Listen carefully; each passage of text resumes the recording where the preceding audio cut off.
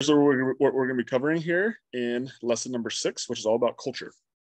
We're going to be talking about in framework number 1, how to build a culture of competitive greatness by identifying core values. In framework number 2, we're going to talk about how to avoid the tax man, 1099 contractors versus W2 employees. Framework number 3, how to create a team of owners, hourly pay versus commission pay. So framework number 1, how to build a culture of competitive greatness by identifying core values. And man, I learned this lesson the hard way.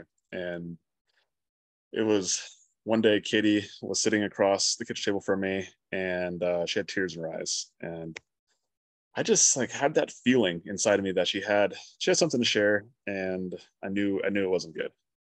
I could tell something was eating her up, and I pressed her. Right, I don't shy away from those conversations, and that slight tear, it escalated into a confession.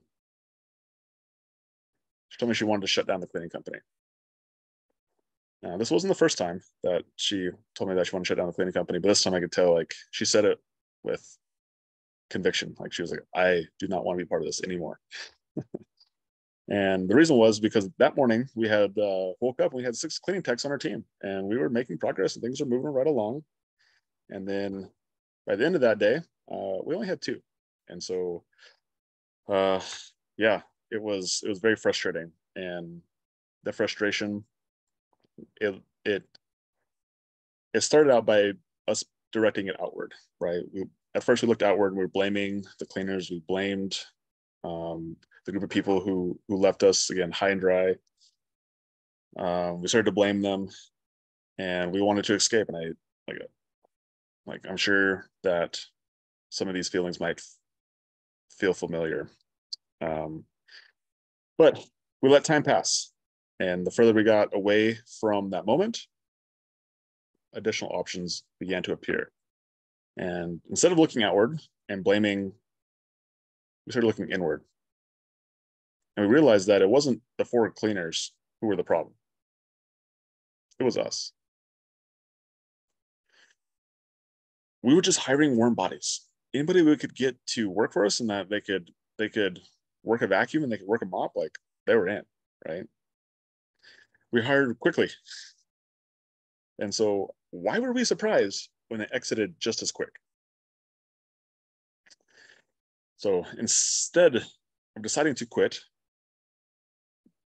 we did make a decision to build something that lasts, to change how we did things, because what we did before was clearly not working. And so at that moment, we had an opportunity, and we took it to design a culture of greatness, right? At that point, we had nothing to lose. We're starting back almost at square one again. Why not we just do something that's cool, right? Why don't we just build an army, who would actually die for the mission? Why don't we actually create a standard of what this company stands for and how we do business? And it starts with us holding ourselves to the standard. And then we can hold everybody else to that standard as well. And like most things that are good, it wasn't going to be easy. But the question was, would it be worth it? And so we decided it was worth it.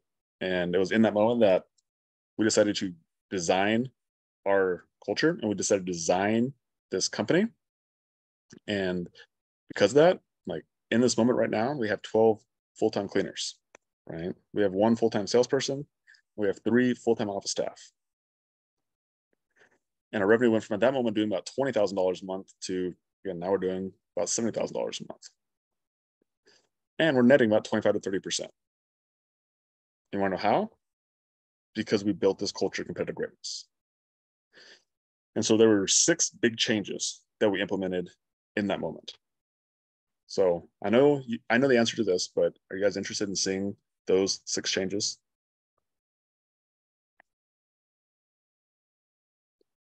Can we get some thumbs up? Can we get the chat going here? Yeah. All right. Let's do it. So number 1, mission, right? We actually created a mission. What is our company doing? What does it stand for? Why are we in business?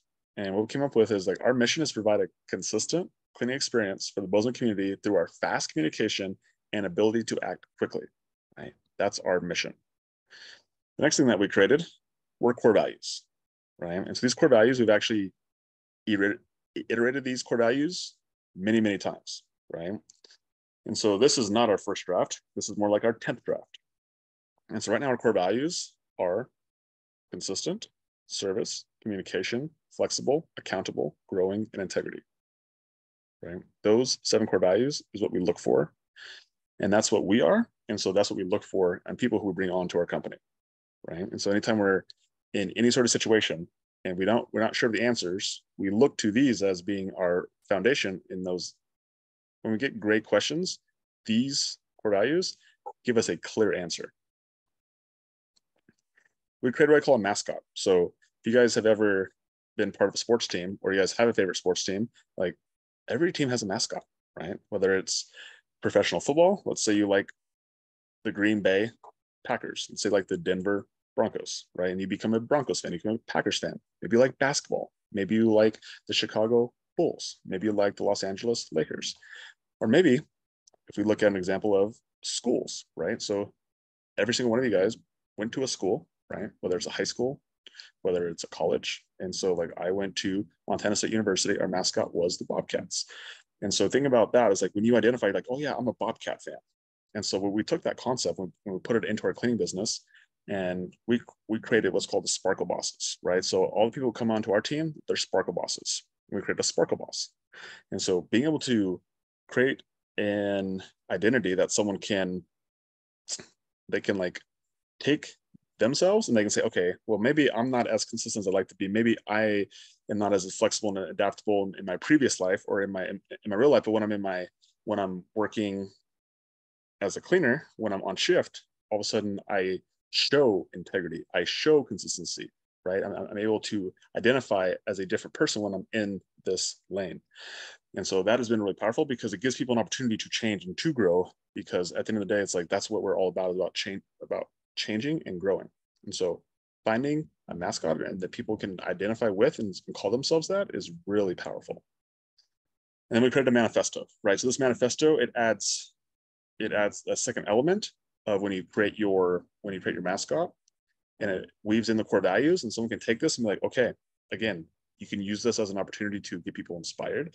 You can use it as when somebody's out in the field and they make a mistake per se, and you say, okay, well, what would a Sparkle Boss do in this situation? How would a Sparkle Boss fix this situation, right? And so instead of you feeling like you're a micromanager, you can say, what would a Sparkle Boss do? Well, a Sparkle Boss would take 100% ownership, right? So the moment that you have a tech that starts to blame, it's like, hey, like, would a Sparkle Boss blame this in this situation, or would a Sparkle Boss take ownership in the situation, right? And so you're able to use it as a coaching mechanism, and you're able to help somebody grow without pointing fingers at them. So it helps you as a coach, and it helps them as somebody who's receiving feedback. Okay, so the manifesto can be inspiring. It can also be a great tool for you to use as coaching. And this is one of my favorite quotes. This is actually by my boy, Alex. And he said, we need to be reminded more than we need to be taught. So a lot of times it's not about doing new and shiny things. It's just doing the boring work over and over and over again. And so you guys have all heard about missions. You guys have all heard about core values, right? You guys have all heard potentially about mascots and manifestos, okay? However, this is the key right here, okay?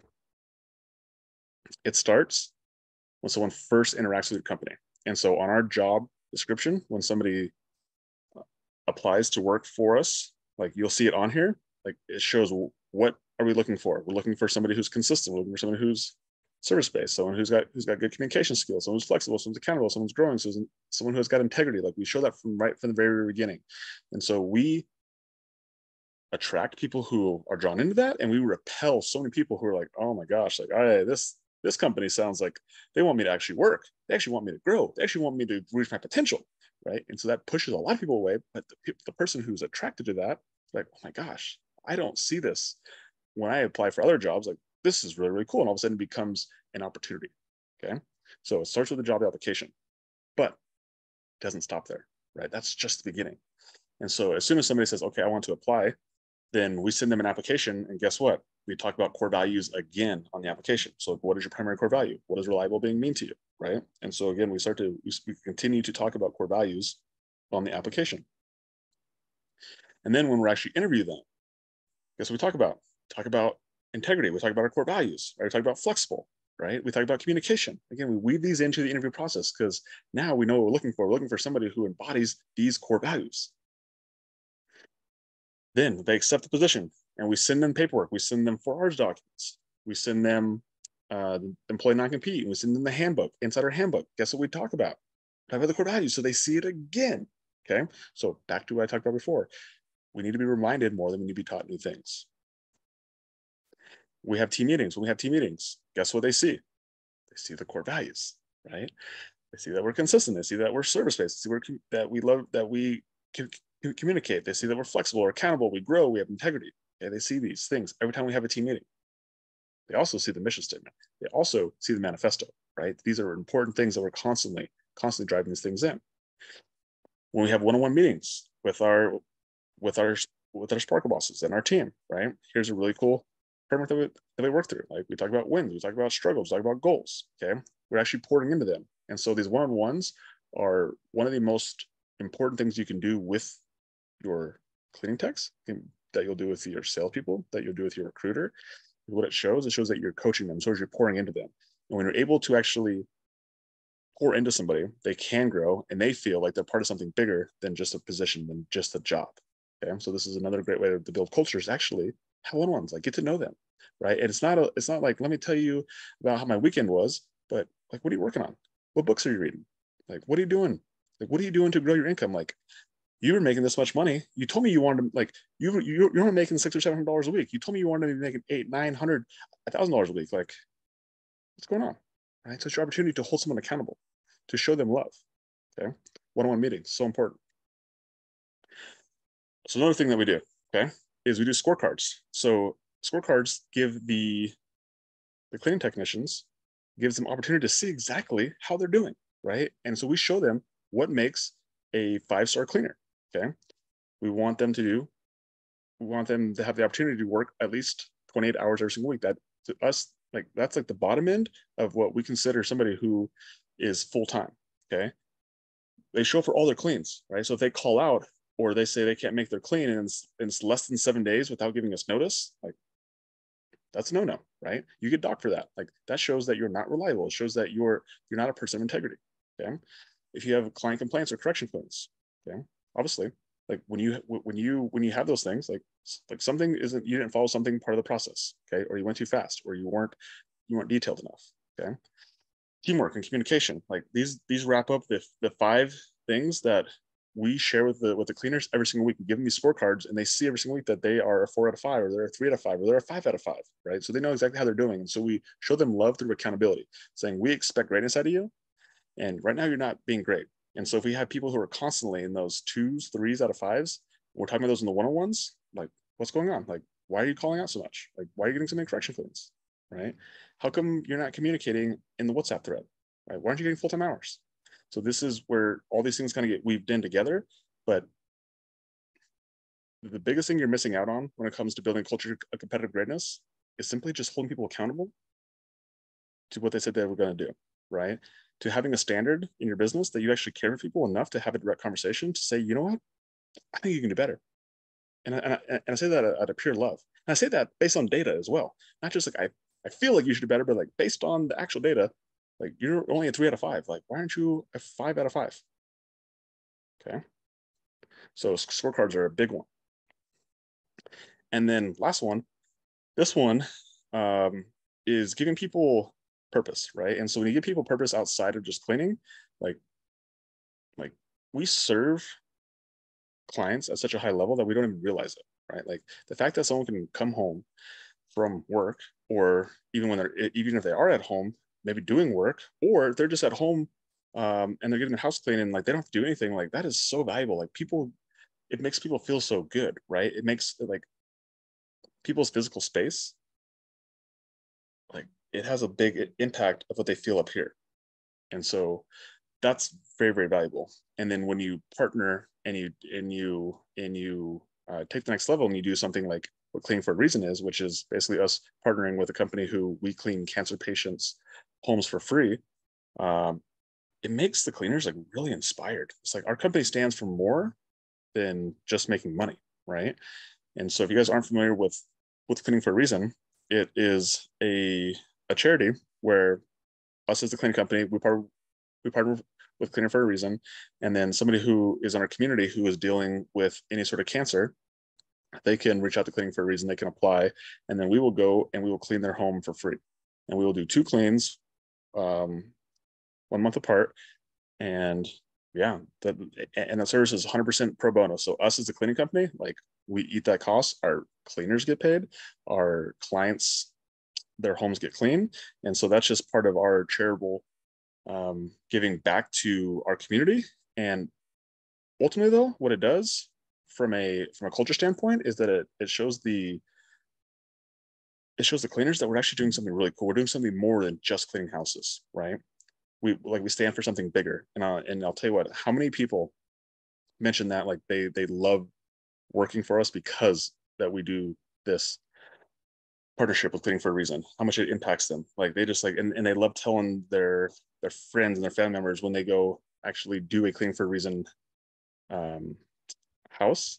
Like it's so impactful on the person who cleans the house and also the person who gets the cleaning. So another great way to build culture is, again, stand for something. It doesn't necessarily have to be Cleaning for a Reason, but if you're doing something for the community, you're doing something bigger than just like making money, man, it's a great way to build your team.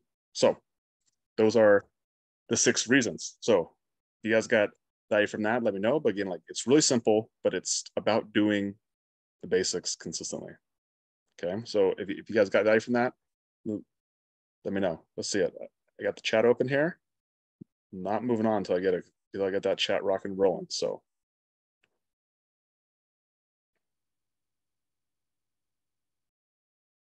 yeah, love it. Cool. All right, guys. Okay, so those 6, so important. Let's move on to framework number 2. Okay, so I call this one avoid the tax man. 1099 contractors with W-2 employees. I think this is one of the most common questions I get when people are in the cleaning business. They're like, what should I do? So I'll tell you where my first thought that always comes up when someone asks me this question.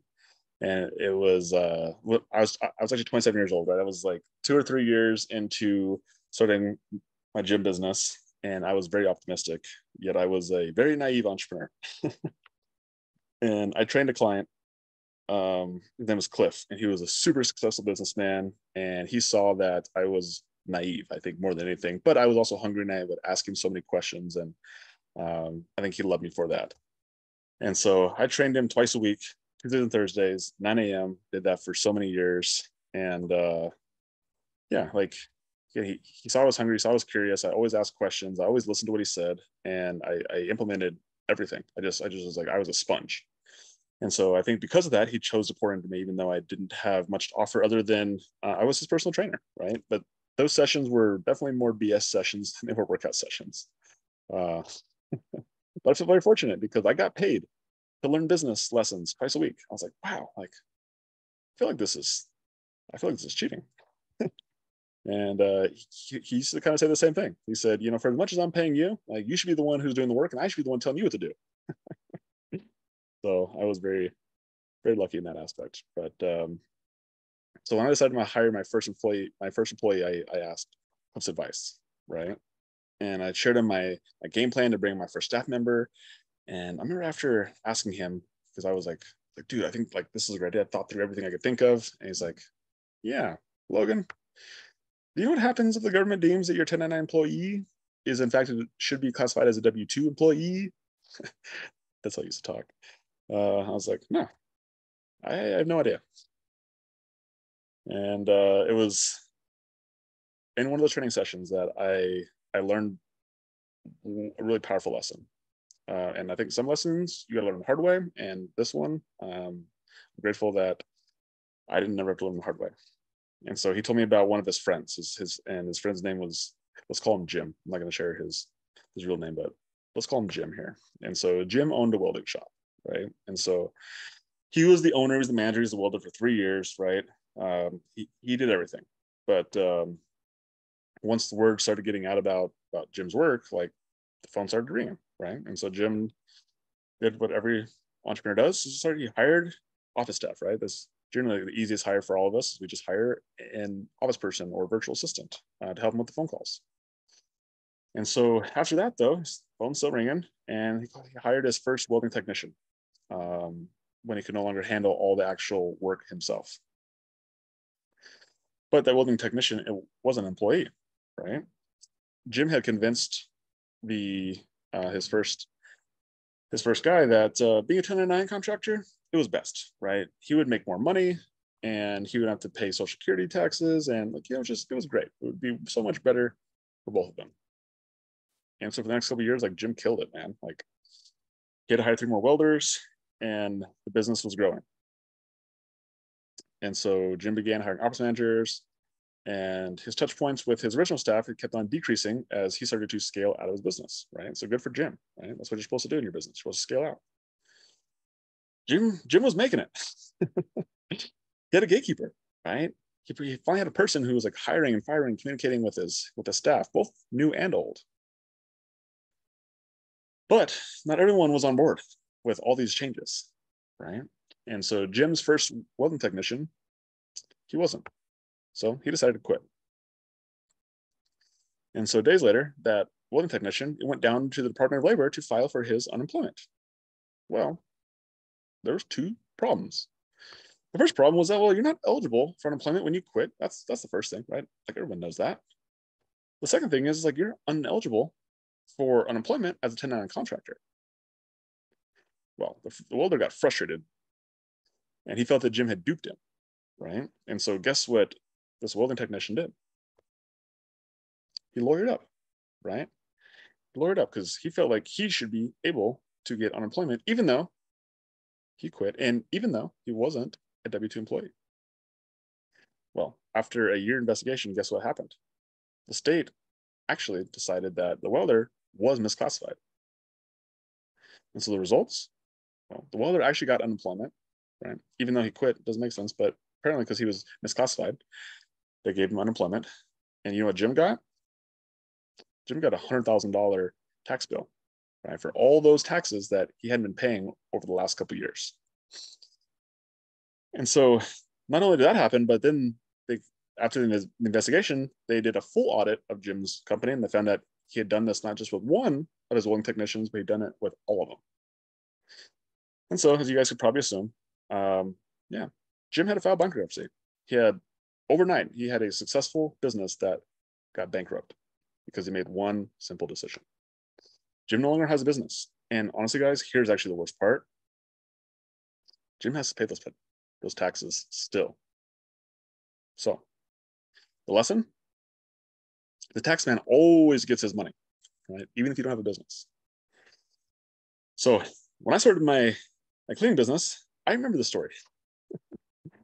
And so I wrote down all the pros and cons list of 1099 versus W-2 because I still wanted to put it on paper.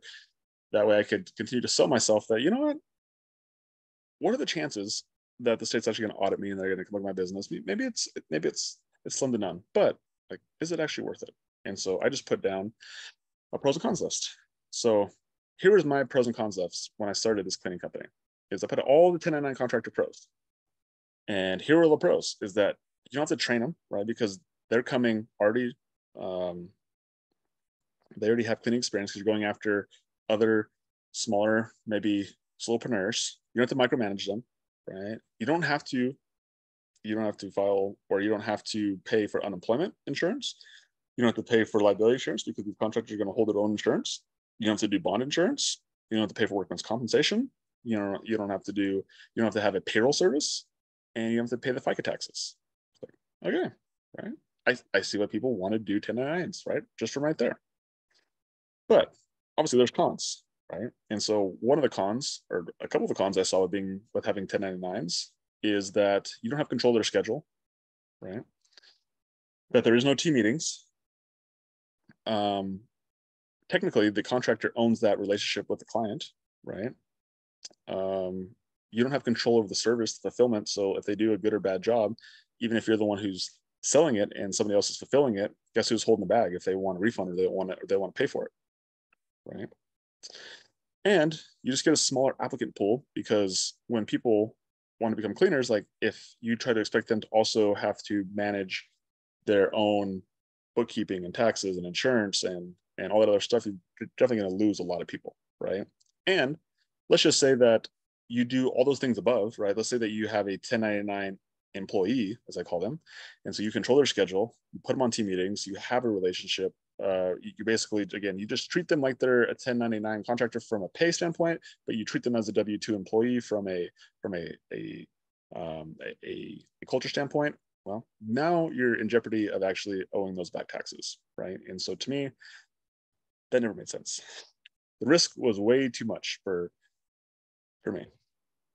So then I wrote down the W-2 pros, right? So the W-2 pros is that you have the largest applicant pool, right? Which means that anybody who is a cleaner, anybody who's not a cleaner, they could apply for this position, and I didn't have to worry about them not understanding how to file for their or how to do their own taxes, make sure that they were bonded and insured. Like they could just show up, I could take care of all that stuff for them. Okay, I could actually train them. So I could teach somebody who had zero cleaning experience how to actually train. I could control their schedule. I could tell them where to be, when to be there. Okay? I could offer them benefits, right? I could actually say, hey, I'm going to give you dental insurance. I'm going to give you supplemental health insurance. I'm going to give you paid time off. Okay. I could actually keep that relationship with the client, right? Which to me, if you guys have watched any of my other trainings, you'll know that like I think the value in this business is the relationship with the client, because you can sell a client once and you can keep them for years, right? So I get to keep that client relationship strong. And I could do team meetings, right? So those are all the pros that I saw with having a W-2 employees. W-2 cons, right? You got to pay FICA taxes, right? Which means that not only you got to pay them their wage, but you also got to pay for their social. You got to pay half their social security. You got to pay half of their state and federal and unemployment. And what else goes into there, right? I don't even remember. There's lots of other ones that go in there too, right? Workman's compensation, right? So, and then you always got to have a payroll service as well. So those are the cons of having 1099 versus W-2. But with all that being said, like, to me, it makes the most sense. And you guys can see I have a little typo right there. But to me, it just made more sense and made it safer that if I'm going to make money, I'm going to have my business that's crushing it. I don't want to just wake up one day and it all go away, right? So what I did is actually put together this pros and cons list on one Google Doc. So if you guys are interested in having that, you guys can make your own decision by stretch the means. But you guys obviously know which way that I lean on this. But if you guys want that pros and cons list, let me know. And once you guys get access to this recording and this training, you guys can have access to that sheet. So that sound cool to you guys? You guys cool with that? And just out of curiosity, based on that pitch, what are you guys thinking? You guys still like the 1099 contractors? You like the W-2 employees? Yeah. Cool. All right, guys. Let's talk about framework number 3. So this is one of my favorite ones as well. And this is how you create a team of owners, okay? Hourly pay versus commission pay. So when we first got into the cleaning business, I was like genuinely curious. Again, I had never ran a cleaning business. I was never a cleaner. And so I was like, do we actually have to pay for drive time? I was like, when do the cleaners clock in? Do they clock in like at the office? Do they clock in when they get to the house? Do they clock in when they're in the driveway of the house? I was just like, I don't know. So these are some of the questions I remember asking myself when we first started the cleaning company. And so with no clear answer, I just trusted my intuition, really. And so we started out by paying our cleaning techs by the hour. And we didn't pay for gas or mileage, but we did allow them to keep 90% of the tips. And then we actually had the remaining 10% go to the office staff, right? So that's how we started out. And so our cleaners were paid, they're paid okay, right? But following on that heels the mass exodus of our 4 cleaners, that I talked about earlier, that those 4 techs quitting in the same day, I realized that, again, part of this problem was that our pay was low and our turnover was high, right? And so what we were doing, again, obviously wasn't working. So again, it gave us an opportunity to build this team with intention, with competitive greatness, right? And we talked about earlier, a big portion of that was just us having clarity on who we're bringing on the team. But another big portion of that is like being able to offer great wages for great people, right? That's how you create great people, is you create an opportunity for them that is big enough for what they feel like they are, like they can be part of for a long period of time. And so great workers don't work in average opportunities, at least not for long. Okay. And so my whole thought process was like, how do we turn an average job into a great opportunity? Like, that was always my thought process. Like, if I could do that, man, we could blow this thing up. And so that was my first step. It's like, how do we just pay people great? And we searched for years and years, and thousands of dollars we spent on mentorships and courses and looking for things. And we finally found the solution. And it was called Empowerment Pay, right? And so Empowerment Pay, like, it gave our cleaners an opportunity that they legitimately could not get anywhere else to control their financial destiny. Okay. They actually got paid like a salesperson, without having to talk to anybody, without having to do any calls, without having to do overcome any objections, to have any sales training. They could legitimately get paid like a salesperson. I was like, wow, like, this is actually pretty cool. And they get compensated like an owner, right? So they could take a percentage of the revenue that they were bringing in. So that's pretty cool as well. Like, that fits right with our culture. And so the results, well, our cleaners' paychecks doubled, right? And applicants for clean technicians doubled as well when we were able to share what we were offering these cleaning techs, who came in and they're like, wow, like, I can make double here where I can make it anywhere else. That sounds really cool. And it was actually, I mean, at the time it wasn't as funny, but now looking back on it, it's kind of funny. Like, we had ascended one of our cleaners into an office manager position, and then we went to this Empower Pay. She was like, huh, I think I want to go back into the field. I see how much these other cleaners are making. Like, I can make more money in the field than I can being office manager. Like, dang it. But that's part of the game, I guess. And so our payroll did double, right? It definitely doubled, but so did our profits. And the biggest reason was because we had happier cleaners, which meant that we had happier clients. And happier cleaners stay longer, and equals less turnover costs. So again, we could either pay the cleaners more, or we could just pay more to Indeed. We could pay more to train people, or we could just pay our cleaners more. Either way, we're going to pay.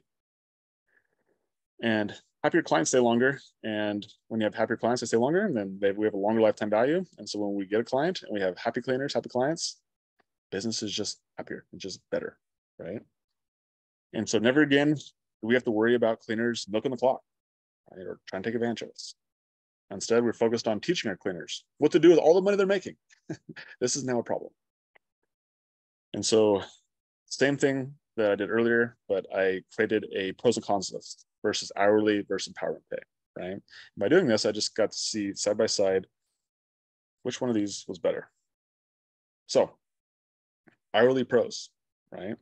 Hourly pros, simple, easy to understand, right? You get the largest applicant pool. Like, most people understand hourly pay, right? Payroll becomes really, really simple. So those are the pros of keeping your cleaning techs hourly, or hiring your cleaning techs as hourly. Here's some of the cons, is that they can milk the clock, right? And every time that they're milking the clock, like, you only have a set amount of money that you're charging the client. But if a cleaner is there for an hour, then you pay them for an hour. But if they're there for 2 hours, you pay them for 2 hours, but the revenue doesn't change. You also usually have to pay extra for mileage and pay extra for gas. We didn't do that, but I see when I'm in part of these other groups that most people, they do pay extra for mileage, they do pay extra for gas, right? And so at that point, accounting becomes a big problem. I didn't put that on there, but like, now all of a sudden you have so many different numbers you have to track, and you're paying your hourly wage, and you're also paying mileage, you're paying gas time, you're also doing tips as well, probably. And so all that becomes more complicated. So your payroll becomes a lot more complicated just by simply doing this, right? Empowerment pay pros. Number one, unlimited earning potential. So when you're able to sell that to somebody who's coming into a entry-level position, that's like, wow, that's pretty cool, right? And it's all based on them just showing up and working hard, which anybody can do. Again, it's not a skill set of selling. It's not a skill set of marketing. It is literally just, can you show up and can you do a great job while you have a vacuum or a mop in your hand, right? Like, to me, I think that's so powerful. It breeds entrepreneurship. And so again, if we're building this company of people who are act like owners, like you want to give people the opportunity to do that, like entrepreneurship is the way to do that, which means that they have the ability to make as much money as they want. They like the more that they work, the more they get paid, right? And one of the other reasons I really like empowerment pay is that it protects the margins. So you're paying them a fixed revenue split, which means that if you charge the client 200 and they get their percentage, like it scales up and down based on what you charge the client. And so even if they're there for an hour or 2 hours, what they get paid is the same. Okay, just whatever we charge the client. And it also means that if the client doesn't pay because they don't like the service, because there was a complaint, guess what? That affects the cleaner as well. And so they're incentivized also to do a great job. So while they have all the upside of being able to earn a lot of money, they also have the extra responsibility that if they don't do a good job or they have to go back and fix it, they're not getting paid any more for that. So that is really nice. And ultimately all that does is it protects the margins. Now, here are some of the cons. Is they definitely get a small applicant pool because people generally don't understand commission. They definitely don't understand empowerment pay. This is why we're having a presentation on it right now. There also is additional responsibility, which you can look at that as a negative thing, but for the right type of person, the person who is drawn into your ads, they really like that, right? Because again, most people who vibe with our culture like that additional responsibility. But again, from a general basis, like it is extra responsibility, and you definitely get a small applicant pool when you do empowerment pay. Oops. So what is empowerment pay, right? And so empowerment pay is really simple. Is that based on 3 tiers, the cleaners get 3 different commission, get to take 3 different percentages of the total revenue that they produced. Okay. And so you guys can see down there, we have tier 1. So anyone who works less than 28 hours in a week, they're in tier 1, and they'll get 30% of the revenue that they produce. In tier 2, anywhere from 28 to 34 hours, they're getting 38% of the revenue they produce. And then when they're in tier 3, which is 34 plus hours, they're getting 43% of the revenue that they produce. Okay. So here's an example. So let's say a cleaner produces $1,625 in revenue and they're working 25 hours. Okay. So this is calculated at $55 per job ticket hour, which is, or excuse me, $65 a job ticket hour, which is what we correlate most of our cleans to, right? So if they work 25 hours, they're making $487 this week. Now, let's say that they go to tier 2 and they're able to work 30 hours. Okay. And so based on that 1950 revenue, again, which is based on $65 for a job ticket hour, they're going to make $741. Now, let's say that they work 35 hours. And so they produce $2,227 for the company. And so now they're getting paid $978 a week. So by simply working 10 more hours, look how much more money they make, almost double. How cool is that? Now, put your guys' butts in this seat, and how many of you guys are incentivized to actually try to work 35 hours versus working 25 hours?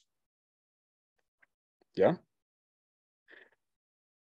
That sound cool to you guys? And so the reason why this works is because as a cleaning company, the more that your cleaners work, the more profitable they become, and the less call outs that you have, the less rescheduling they have, like you're able to make a lot more money. And so here's an example of a week of our cleaners, right? And so you can see here, again, this is real data. Where was this from? So this was from January of 23. And so these are our cleaners right here. You see that someone made $458, someone made $730, someone made $1,300, $600, $970, $44, $806, $522, $428, $880, $1,100. Someone made $131. Also, this is a trainer. So you can see the trainer here. You can see the tiers that they're in, which is pretty cool. We have one more on here. Okay, so here's a second one here. So this one is from February. So someone made $743, someone made $1,200, someone made $1,000, $583, $813, $1,100, $971, $385, $1,024, and $1,044. There's 5 people who made over $1,000, and this is per week. right? So tell me a position that you can offer somebody where they can make starting $1,000 per week take home. Pretty cool opportunity, right? So, and again, you see this number right here. You see like every single week we're paying $9,000 in payroll, right? Again, payroll doubles, but so do your profits. Okay, and that's what you got to understand. If you want to grow a company that runs without you, and you want to build a team that embodies competitive greatness, like give them an opportunity to show that they're great by paying them great. That's how you do it. So if you guys want that breakdown, hourly pay versus empowerment pay, this link is going to be in the slides. Okay. And then if you guys want the document on empowerment pay, there's a nice, cool little video on there too that explains it even in even more detail. That's on there as well. So you guys get access to that. So that sound cool with you guys? You guys cool with that? Does anybody in here actually do empowerment pay right now? Yeah, it's awesome, Tamara. Cool. Empowerment pay is the way to go, man. Like I said, like those numbers, like the numbers don't lie, and it's a game changer, right? You want to have great people, give them a great opportunity, right? Use money to build your team. That's one of the lessons that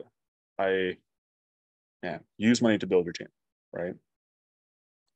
So who sees the value in building a culture of competitive greatness? Anybody?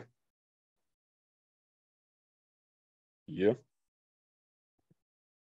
So guys, this is lesson 6 of 8. We're getting close to the end of this masterclass, which has been pretty fun. I've really enjoyed this. Hopefully you guys have. If you guys haven't gone back and watched the first 5 on clarity, marketing, sales, recruiting, data was last week, and this week, of course, is culture. Like I've been having fun with this. Hopefully you guys have been having fun getting lots of value from this. But you guys can you actually see how you actually can build $1 million cleaning company like just with this information? Like, are you guys starting to see it now? Starting to make sense? I hope so. Right? I literally thought about this. I was like, it's like getting a franchise, right? It's literally like getting a franchise, but you don't have to pay $25,000 or 6% for life. You get it all. You literally get it all for free. Like, I don't know. I think that's super cool, right? So, does anybody else think that's cool?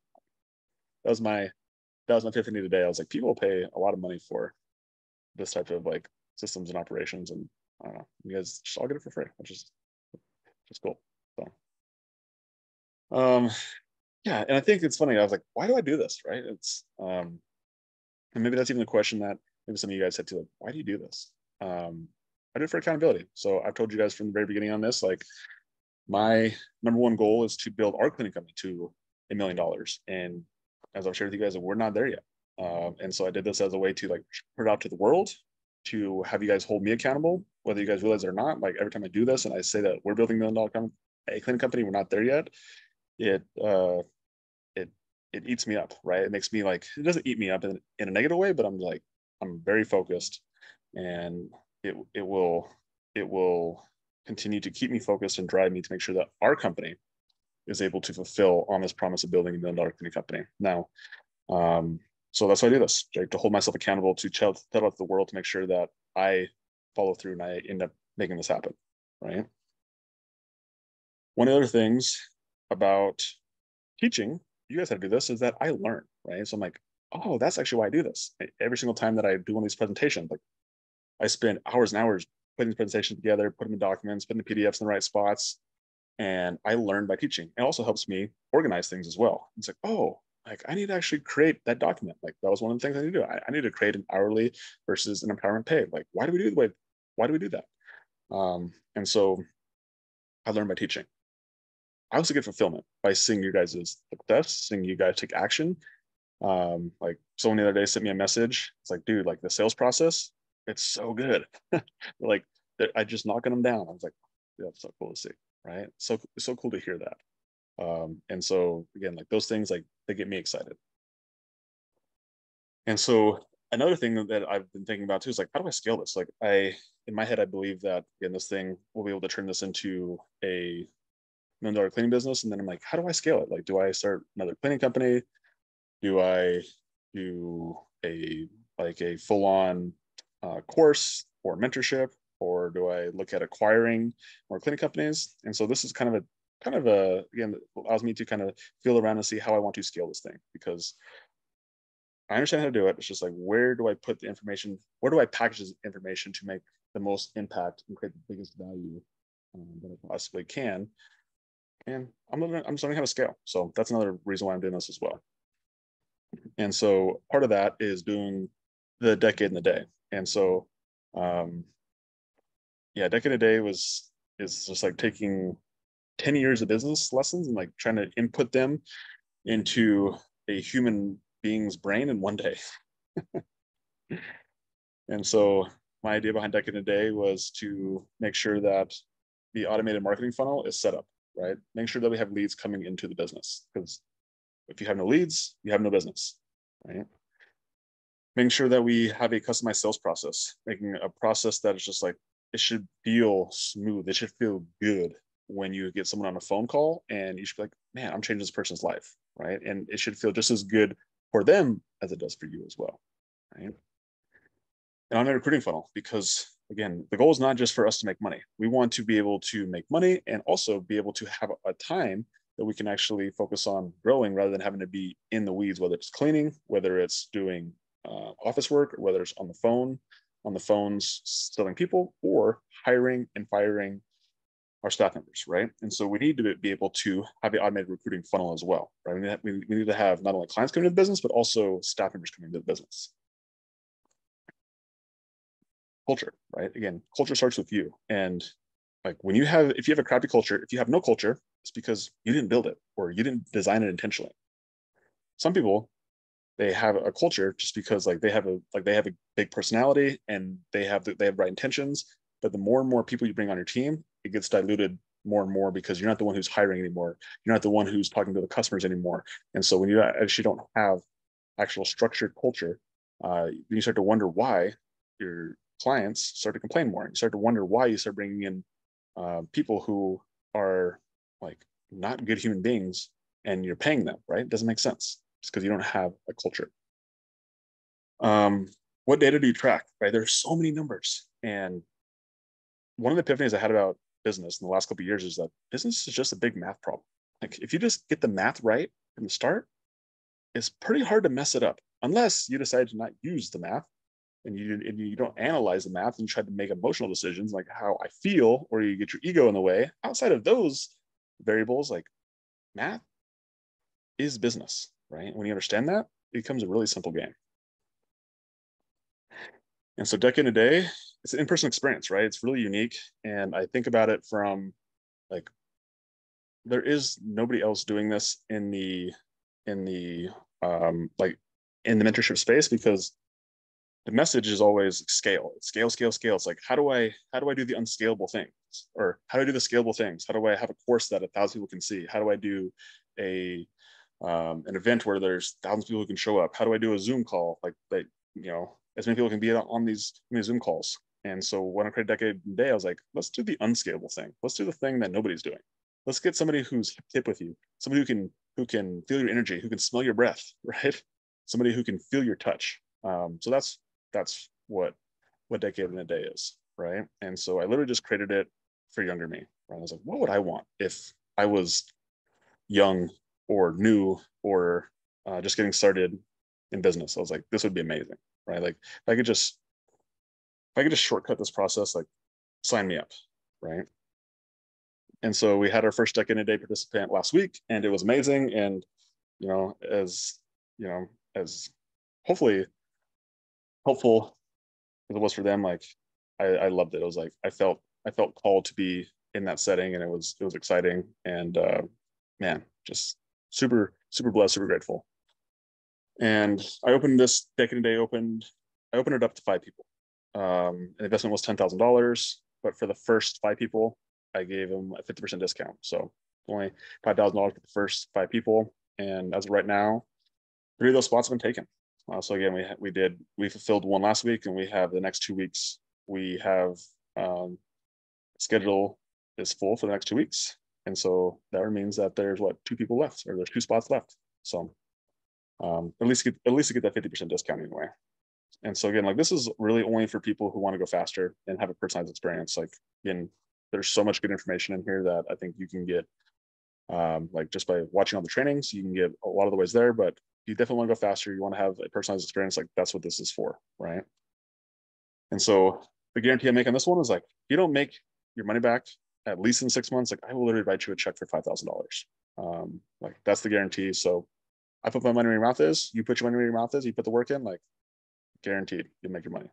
So, and as a really cool bonus, part of the experience is that you get free lodging, right? So you get to come hang out with me, whether we're in Montana, whether in Arizona, where we're at, like I'll house you, whether it's one of our Airbnbs or if our Airbnbs are full, put you in a nice hotel, and then free food, lots of yums.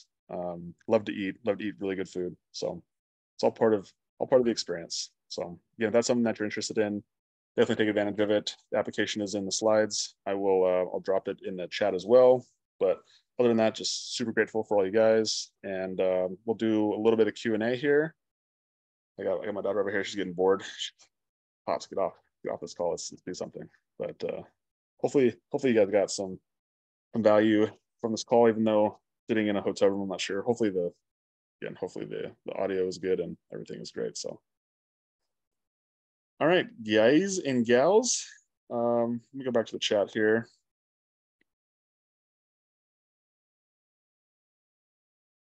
All right, questions. Drop your questions in the chat. There's the application for Duck and Day. Okay, I'm gonna scroll up here. Awesome. Tamara is doing a empowerment with her. Yes, yeah. Anytime you're doing any changes too, guys, like one of the things I've learned just by changing lots of things in business, like it seems like every single week that we change something, is letting everybody know, as a almost like make it into an idea, like, hey, like I had this, and like literally like tell the tell a story. If you guys notice the framework of how I tell any sort of content, I always put a story behind it because it always gives it meaning. Like there's a reason why I'm having these conversations. It's like, hey, like I was having this conversation with a cleaning business owner, someone who I really respect, or whatever the conversation is, right? And it's like, and we talking about this thing called empowerment pay. Like he showed me the paychecks of all his cleaners. They're making like $1,000 a week, and it was crazy. It just blew my mind. I was like, wow, I got to know more about this. And I was like, started looking into it. I'm like, this is so cool. I don't really know much about it right now, but you guys want to make more money, right? And they're like, yeah, that sounds kind of cool. Okay, cool. Well, I just want to check with you guys. Like, if you guys want to make more money, like, I'll look into it a little bit more. And so maybe we're going to meet again next week, right? So what if I bring something next week, and I'll kind of give you guys a little bit more once I learn more about it. That sound cool with you? Like, yeah, that sounds cool, right? And so it's you playing the long game and you understanding sequence, you understanding steps, and rather than be like, okay, I'm changing you guys' pay. I think you guys are going to make more money with this, and yeah, so you guys are used to getting paid this way. I'm just going to change it. Cool. Okay, cool. Right. And maybe that sounds extreme, but that's generally actually how most people do business, right? Because they're the king on the hill, right? And their employees are just their peasants or their workers. They're just the ones who are supposed to be told what to do. And I think a lot of that comes from just a wrong way of understanding how the team operates, right? Like you guys are together, and just because something should be a certain way doesn't mean it is that way. And so the more you can get the buy-in from your team and the more you can sell them, the more that you can make it their idea, the more likely they are to be successful.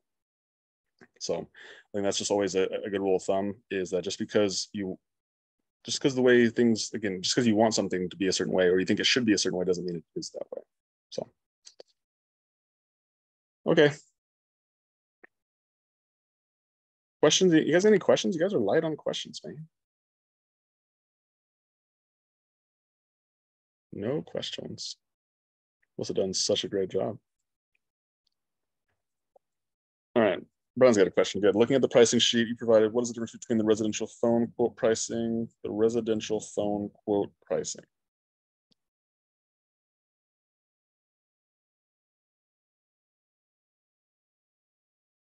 Brian, I'm gonna have you unmute yourself. See if I can get a little more clear on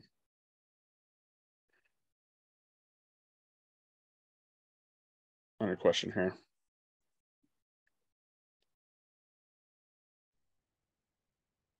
So it's actually Lindsay. He's not What's up, Lindsay? Sorry. he's not here right now.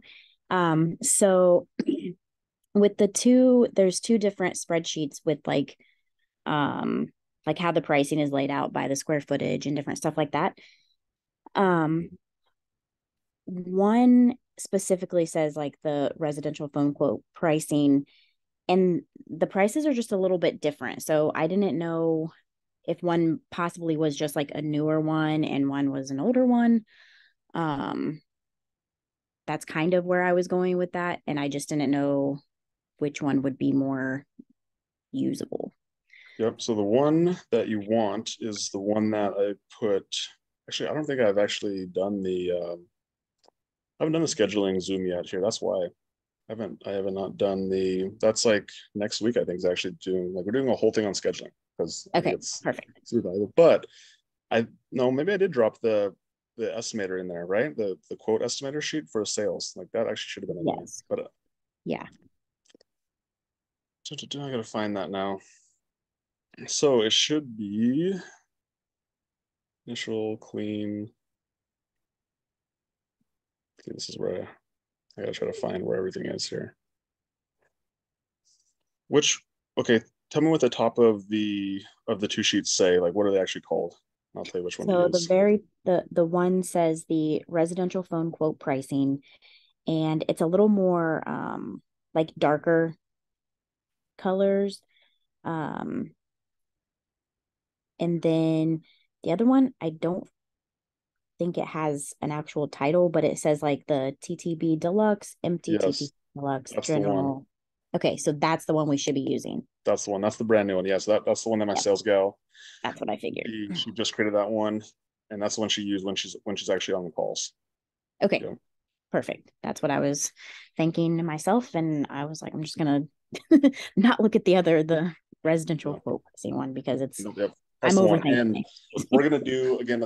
I believe it's next week that we're doing scheduling. So now we're actually Perfect. gonna make it into scheduling and fulfillment. There's the last couple weeks here. So yeah, great question. And Awesome. I saw somebody post questions at the group talking about how do you do that on a sales call? And so like you should have that estimator on your sales call. Like once somebody agrees to the price, then you should have all the questions answered, and you should be able to give them like that's how you create the quote is using that spreadsheet based on their pain points, based on their square footage of their home, and how many humans are in the house, what their floors are. You can Yeah. basically get a good idea of what a good quote is over the phone. Yeah. We've had a few people come through like as a Facebook because we put the ad out there Mm-hmm. for Facebook. And so we kind of just put that whole question thing through there and then they've been answering through that. So that's been helpful. Amazing, amazing, amazing. Yep. So cool. Okay, yeah, that's the Awesome. one to Perfect. use. Thank you. Faux show. Awesome. All right, guys. Any other questions? We got any more questions?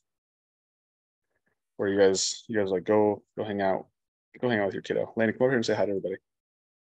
Say hi. You want to say hi? You no, you can't. Okay. Okay. Don't come over here. Don't say hi to anybody. All right, guys. Hi. Hi. Oh, I can't see you. Say happy Thursday. Happy Thursday. Tell them how old you are now. I'm 4. 4. 4. And when was your birthday? My 17. But I already So we got to wait a whole nother year. And how old are you gonna be next year? have Sure. 5. Maybe 5. Oh my. I'm 5 next year. Tell them when your birthday is again. My 17. But I already have it. Yeah. Well, maybe if we tell them the address, maybe they'll send you some presents. That'd be fun. Or maybe just come to your birthday and play with you. How's that sound? And then Yeah, that sounds a bit more fun, huh? All right, guys. Well, hey, I don't see any more questions. So again, I appreciate you guys for being on here. Thank you guys. Yeah, get into the group if you have any more questions. Other than that, hopefully you guys got some value. Even though the quality of the video and the audio were down, hopefully the quality of the information was good. So, all right, guys. Happy Thursday. Bye.